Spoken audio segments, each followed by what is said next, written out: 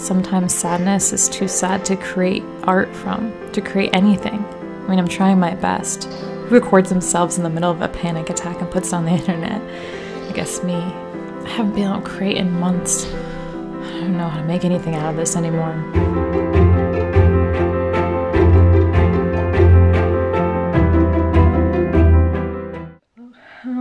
Hey. Hi, it's Victoria. Okay, it's literally been a month since I've filmed my own vlog. There's no adventures, it's an adventure of the mind.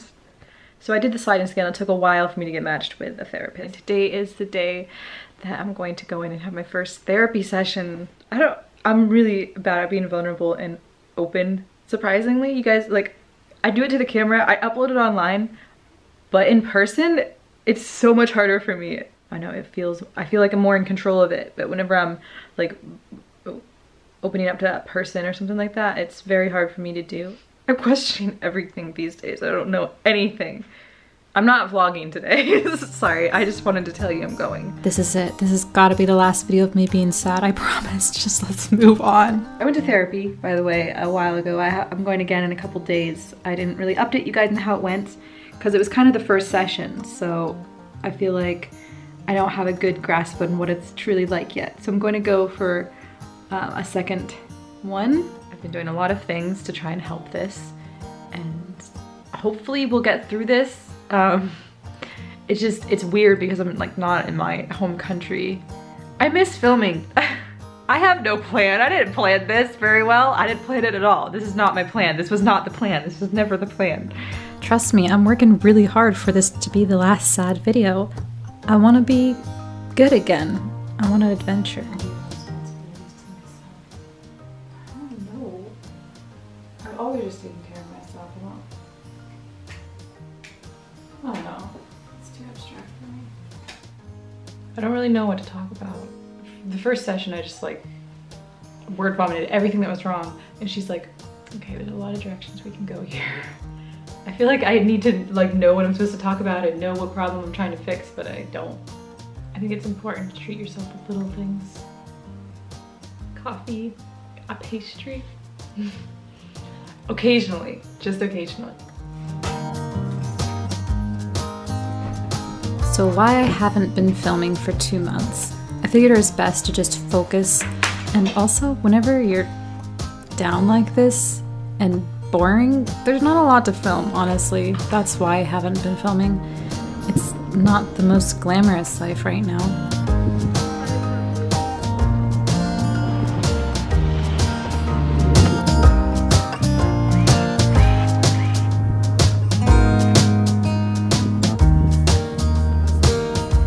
I'm just so used to French being the first language now that people speak here.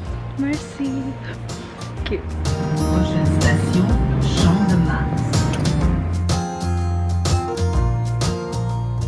I guess I could give you a rundown of what's been up.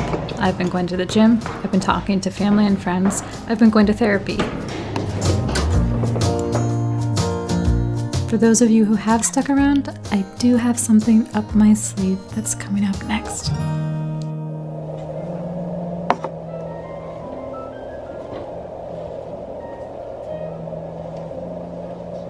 I just got done at this para gym that I'm trying to learn how to do like handstands and parkour and stuff at.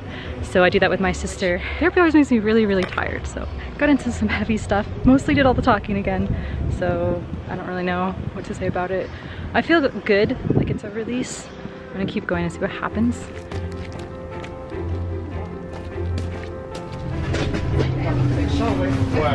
I rushed to the gym last night before it closed. Update, still here. Day 50 something. Still going through it. Temperature ranging between 7 to 32 degrees Fahrenheit. I don't know what that is in Celsius. Sunshine? What's that? Vitamins, vitamin D. I've been taking that. I try to get out every day, go for a walk, go get coffee, go do something so I don't just sit with myself too much, because that can be dangerous to do. I hang out with my sister. I still try to do photo shoots. I try to contact brands for collaborations, and I try to get personal training clients so I can make some money.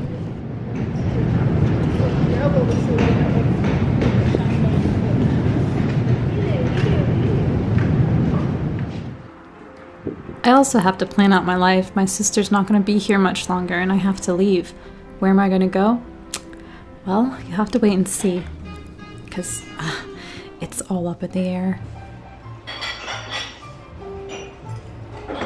Many of you subscribe because you want solo traveler female adventures, and trust me, that's what you're gonna get. And that's what you can expect coming up again. Because I'm doing this alone, you know? I'm gonna be very alone, and that's okay.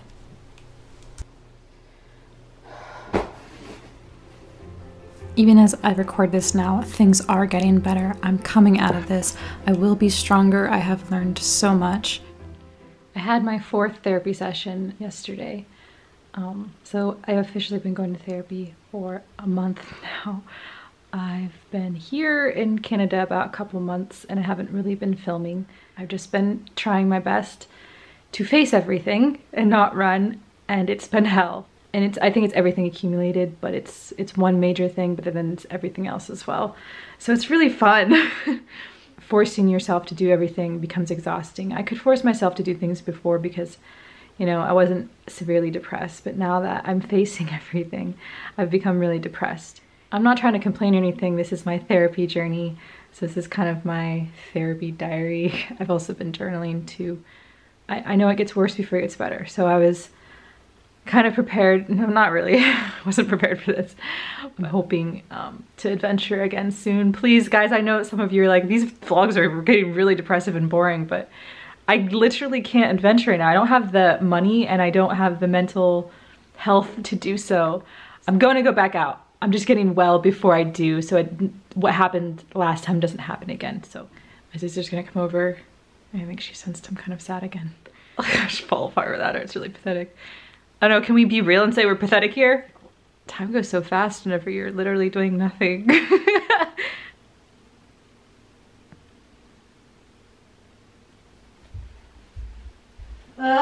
Month 2 or 3, I don't know. It's time to end this vlog. This has been a 2-month-long vlog, and this is all I've filmed. So technically, I guess I did film a little bit, like, throughout this 2-month thing to make this video. I've been going to therapy for 2 months. I've been doing all this. I've been facing things for 2 months without filming, without distractions. I've been sitting in my feelings. I've been feeling them. I've been trying my best to do this the right way. Only speak to people who are close to me and love me. I don't really hang out with people. I haven't really hung out with a lot of people except for some of my, I've been personal training people. Aside from like them and my family and stuff, like I don't really I haven't associated with people, so no outside distractions. Just we've gotten to a point in therapy now where she's able to offer me more insight because she knows me better now. She knows the situation. She knows she's been through what I've been going through with me, and she's just offered insights that I would never have thought of before. Like, for example, just one thing, like I'm addicted to feelings, and because I am not as in tune with my emotional feelings, I get addicted to situations or people that make me feel the most, whether it's negative or positive, it doesn't matter. Whoever makes me feel the most, I get addicted and obsessed with that because it's that feeling. But I need to have only the good feelings and not poison myself just because I'm yearning for feelings. So like that's why I do a lot of the things that I do in life. It's searching for that feeling alive. And sometimes I'm not really easily impressed with life. I'm kind of a critical person.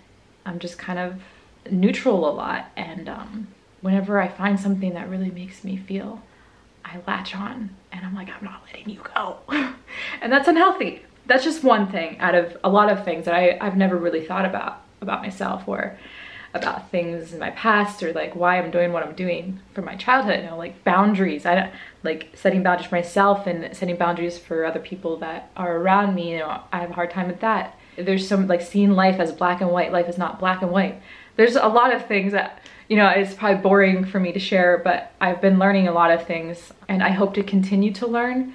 You can't just learn things about yourself and then be like, oh, okay, cool. I have to actually improve on these things. And now I just want to be able to go off my own again and make money and, you know, live a life. So I have to leave Montreal. My sister is gonna be leaving here too, so I won't really have my family here anymore. She's just the only one here, and you know, Montreal was never kind of the end location. So we have to move on. We have to keep going. I'm mending and I'm healing. We're gonna go solo again. I'm terrified. I'm terrified to be alone again. I'm not in the best condition to do it. I don't want to spend another month of rent here because rent's going up in Montreal, and it's also getting closer to the warmer season, so I don't want to spend another month getting a Metro Pass, paying for rent, just paying for everything, because it's just pointless at this point because my sister's not even going to be here that much longer. I know where I'm going next. Leave some guesses where you think I'm going next in the comments. We have been facing our fears and we have been staying extraterrestrial through it all. Maybe it'll be nice to be a little more human. Stay human. Here we go. I love you very much.